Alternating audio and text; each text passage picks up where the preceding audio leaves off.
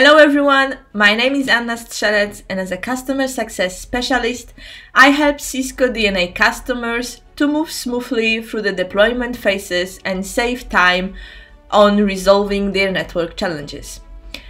In this DNA Center video, I will show you how to verify telemetry, check overall network and client assurance details, and we are also going to take a look at the issues remediation. Sounds interesting? Are you ready to start?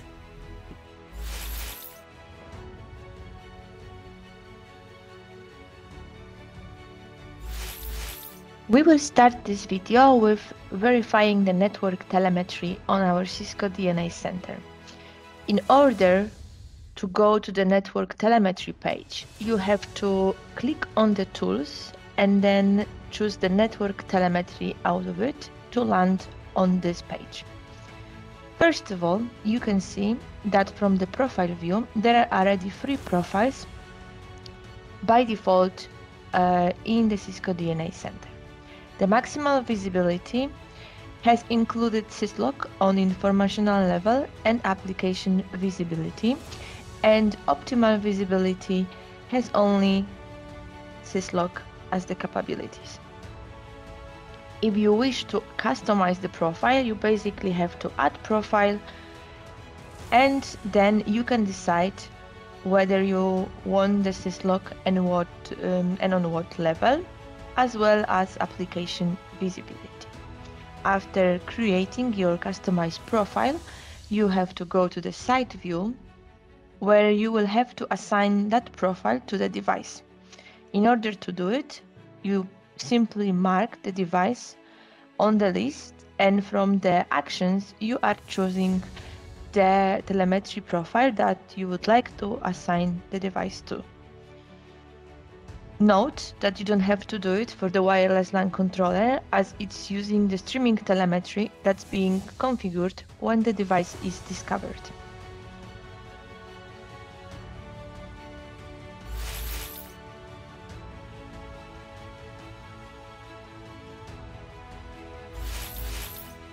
At this point of the video, your telemetry profiles should be already assigned to the devices, and this means that we are able to gather the telemetry data from the devices and see the information about them in the Assurance tab.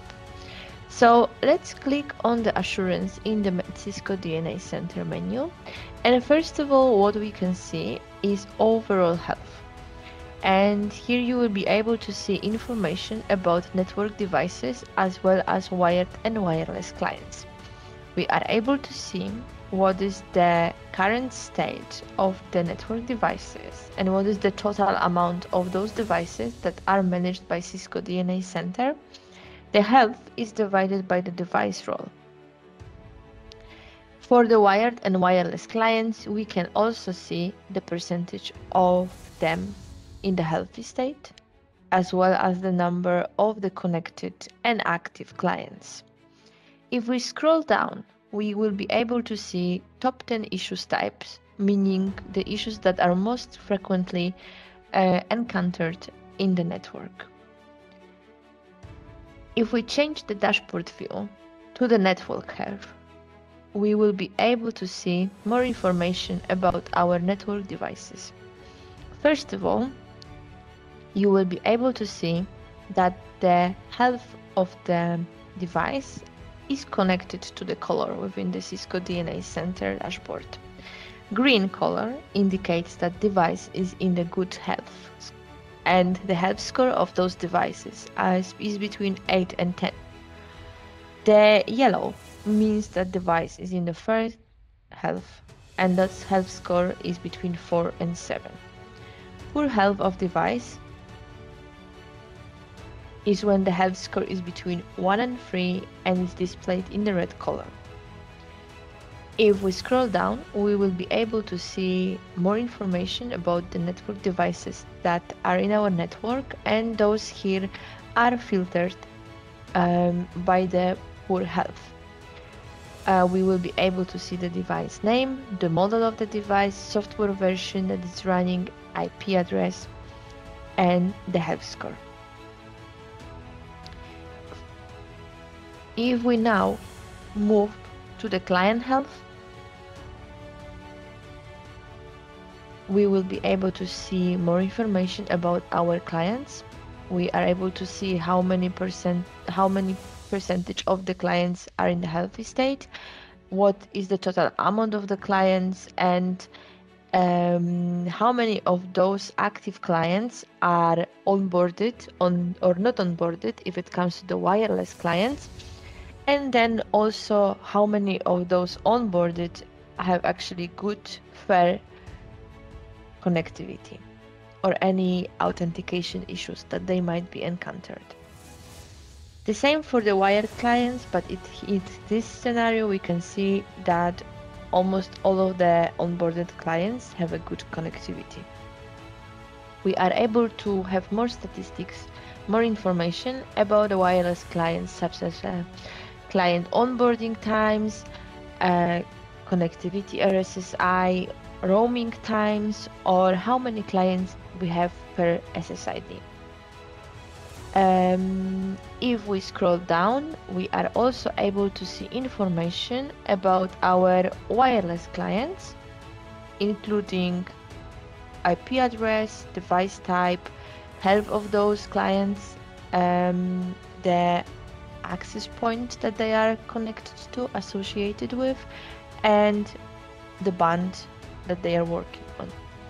We can also have a look at the wired clients once we change the filter itself.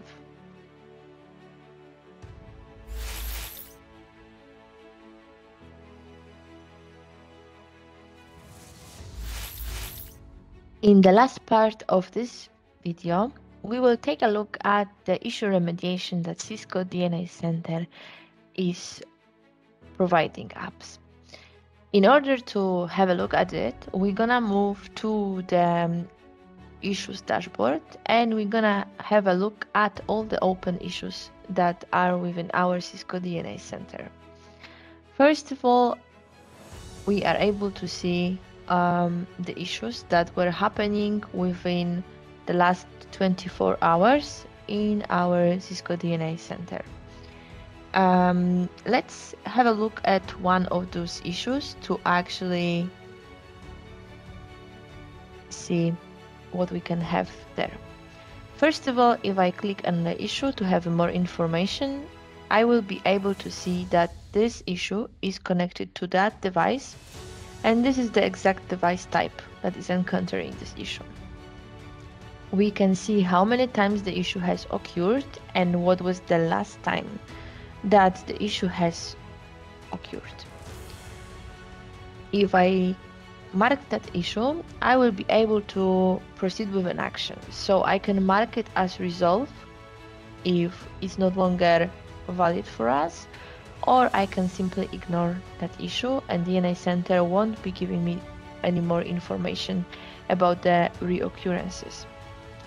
However, if I want to have a look of what we can do to troubleshoot that issue, if we click on that specific issue, we can see that Cisco DNA Center is giving us some suggested actions.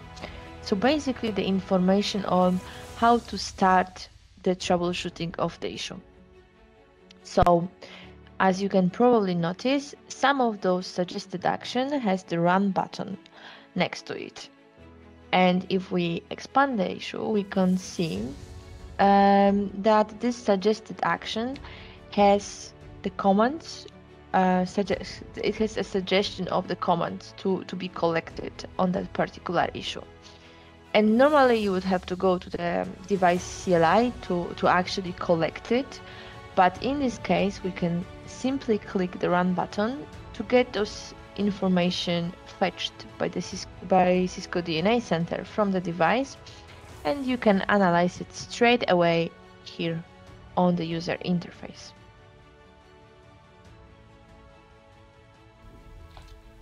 We reached the end of this video. I hope you find here some practical tips and inspirations for your Cisco DNA Center journey. Check also other related videos and resources I recommend for you in the description below. Good luck and goodbye for now.